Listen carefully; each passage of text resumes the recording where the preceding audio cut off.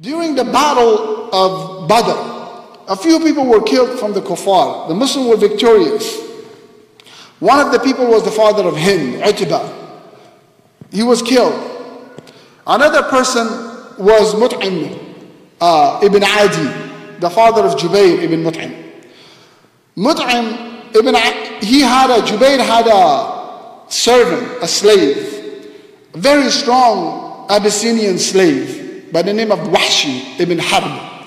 Wahshi means savage. Harb means war. The savage, the son of war. This is what the type of name the Arabs used to give to their servants, because they wanted them to fight, to be warriors.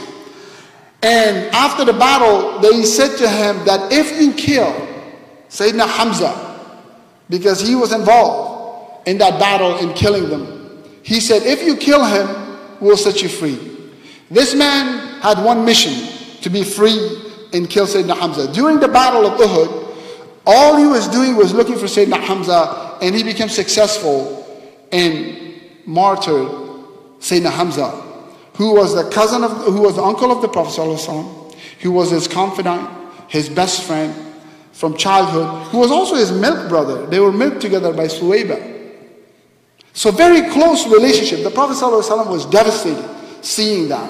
And then not only he killed him, he opened his chest because Hind wanted to eat the liver of Sayyidina Hamza. That's how angry she was. These are the type of people that the Prophet ﷺ dealt with. You think times are tough now? You think they're tough? Look how he dealt with these people. Wahshi opened the chest and he told the story to the Prophet ﷺ. He opened the chest of Sayyidina Hamza, and then Hind bit into that liver, and then she vomited. She couldn't swallow it. And this is what Qadi Iyad said in Ash-Shifa, that she vomited that because Allah made her vomit. Because of the power of the blood of the martyrs of Sayyidina Hamza, if it was gone that inside of her body, if that blood would have gone inside the body of Hind, it would purify her from every sin that she has ever done. That's how powerful that is. That's how powerful the blood of Sayyidina Hamza was. But then again, conquest of Mecca. They conquer Mecca every day. All these guys flee. And he goes. Wahshi leaves and he goes to Taif. When he goes to Taif, and then people start becoming Muslim and coming from Taif. And then they say, why don't you become Muslim? They said, I'm a murderer. My name is on the list. The Prophet gave a list of the war criminals when he entered Mecca. He said, these are war criminals. And Wahshi said, I'm one of those war criminals. There's no way I'll be forgiven. I write a letter to him. Can somebody deliver? So send the letter to the Prophet ﷺ. Would I be forgiven? Would I be forgiven? I've done all these wrong. I killed Sayyidina Hamza. I've done all these wrong in my life. And the Prophet could not even answer. Then God sends revelation. For who? For Wahshi. The biggest enemy of Islam. The murderer of Sayyidina Hamza. Allah's concerned with Wahshi. And he said, إِلَّا مَنْ تَابَ وَآمَنَ وَعَمِلَ عَمَلًا صَالِحًا فَأُولَٰئِكَ يُبَدِّلُ اللَّهُ سَيِّئَاتِهِمْ حَسَنَاتٍ وَكَانَ اللَّهُ غَفُورًا رَحِيمًا.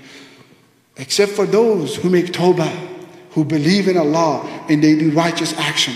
Allah will turn their wrong action, their evil action, into good action. And indeed, He's forgiving and He's full of mercy.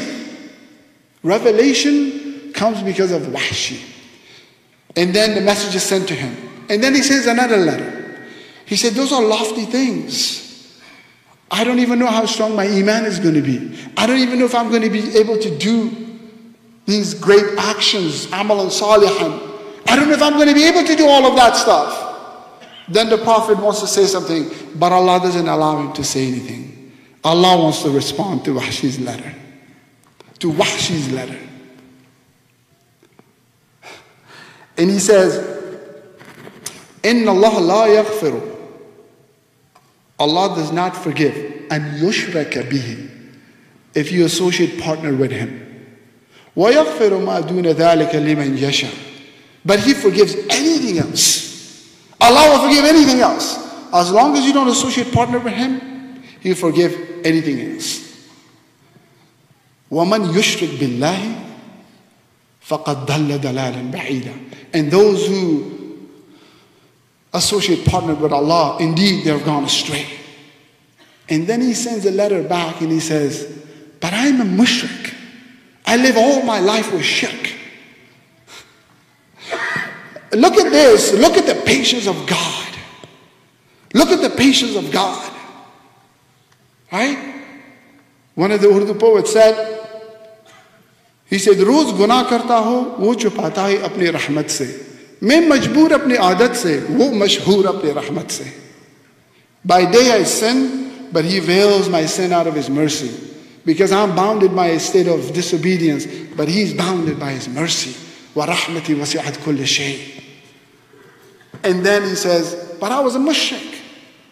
Is there hope for me? I want to know if there's hope for me that I'll be forgiven. And then Allah sends down another revelation. In this, for us, we have to really reflect. This is how Allah is dealing with one of the worst human beings on this planet. And He says, يَا عِبَادِيَ الَّذِينَ أَصْرَفُوا عَلَى أَنفُسِهِمْ لَا تَقْنَطُوا مِنْ رَحْمَةِ اللَّهِ. O servants of God, who have wronged yourself. In other words, you can't wrong me. You can't wrong God. You've wronged yourself. Do not despair from the mercy of Allah. Don't cut yourself from the mercy of Allah. Don't cut yourself from the mercy of Allah. إِنَّ اللَّهَ يَغْفِرُ الذُّنُوبَ جَمِيعًا إِنَّهُ هُوَ الْغَفُورُ الرَّحِيمُ. Because Allah forgives all sins. He forgives everyone. Everything that you have done, Allah can forgive. Because He is Ghafoor. He is forgiving. That's one of the names of Allah. Then Wahshi came and took Shahada. It was then that he came and he sat in front of the Prophet ﷺ and he became Muslim. And this is a man who was one of the greatest enemies of Islam. But look what he did. This story doesn't end there. The Prophet loved Wahshi. There's a hadith that people misunderstand. When he took the Shahada, the Prophet's face was down. He looked up and he said, is this Wahshi the Abyssinian slave? And he said, Na'am, yes, Ya Rasulullah. And he said, how did you kill Sayyidina Hamza? And then he told the story. And the Prophet cried and wept. But he gave him the Shahada. And he said, tell Wahshi that try not to cross in front of me. And this is because he loved Wahshi so much. Because he said, every time if I see him, I would remember the murder of my uncle. And I don't want Allah to punish him for that. I don't want Allah to punish him for that feeling that I have in my heart.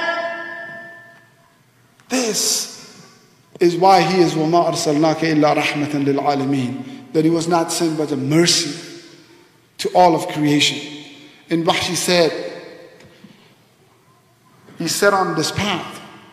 And what did he do? Musaylimah al-Kazzab. After the Prophet ﷺ, all of these people rose up. They said, we are prophet, I'm a prophet. But the biggest one was Musaylimah. He had an army, he had massive amount of people behind him. And he claimed that he's a prophet. One thing that about the prophets is miracles.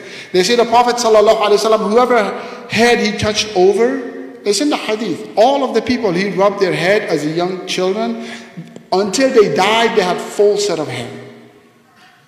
Musaylimah al-Kazzab, whoever he rubbed over their head, in their youth, they lost their hair, they became bald. It's one of the miracles of the Prophet ﷺ. But Wahshi killed Musaylimah al-Kazzab. He is the one who destroyed one of the biggest enemies of Islam right after the Prophet ﷺ. And he said, in my Jahiliyyah, I killed the best of the believers. In my Islam, I killed the worst enemy of this religion. And this is why we have to make dua for those people. We have to have mercy. This is why if you want this kind of akhlaq, this kind of character, تَخَلَّقُوا بِأَخْلَاقِ اللَّهِ. Take on the characteristics of God. Look how Allah treated this man. Look how patient he was with him. Look how much sabr when he did this. Revelation came. This is not, look at what he is, look at the asbab al-nuzul. These are all because of this one man. His yearning. Because Allah wants to save that one person from the fire. And yet, nobody cares about people going there. People going in groups to the fire now. And nobody wants to stop them with mercy, with love, with gentleness. May Allah make us from amongst those people that we take تخلقوا بأخلاق الله. آمين. صلى الله عليه وسلم.